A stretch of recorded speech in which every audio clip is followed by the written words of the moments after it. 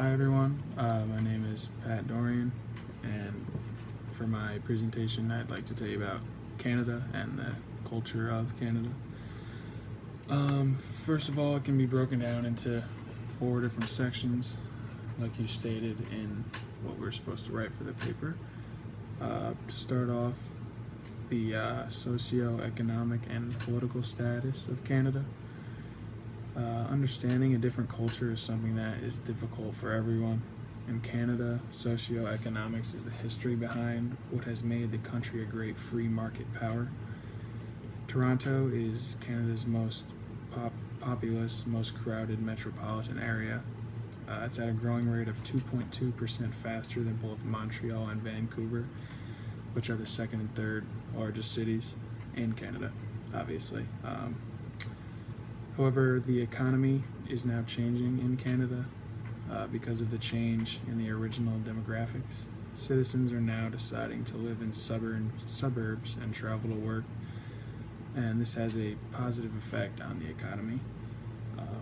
There are many positive effects from increased economy, such as more gas will be needed for more travel, higher tax revenue, income to the city, and a larger consumer population.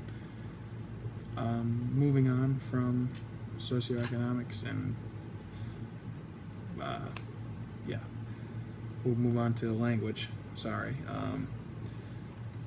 language, Canadians speak primarily English. However, over 200 languages were named as the household tongue in a 2011 census. However, the 2 official languages in Canada are French and English. That's all I had really found on language. There's not much about it. There's not much to find about it. It's just how French and English are really the main focus of language there, and a majority of people there talk French or English. Moving on to belief systems. When we talk about belief systems, it's important to understand the history of the culture first. So to start, in 1951, the federal government declared the Massey Report, which warned citizens of the potential loss the nation would have if the country were to lose its identity, and it was successful. Canada mixes influences from England, France, and America. These 3 cultural identities compete to be the normal Canadian culture, like they all work as one, however they all want to rank above each other so they can be the actual culture of Canada.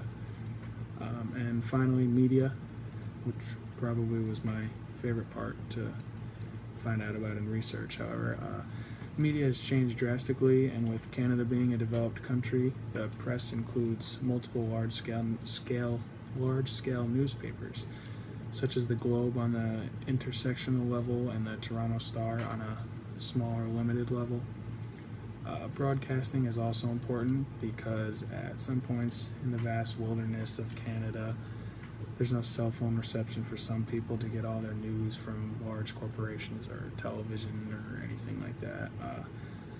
Speaking of television, Canadian television has also taken off, and its success has been so advanced that many people have tried to imitate it, like other countries have been trying to imitate their television, however they handle it, however they promote it.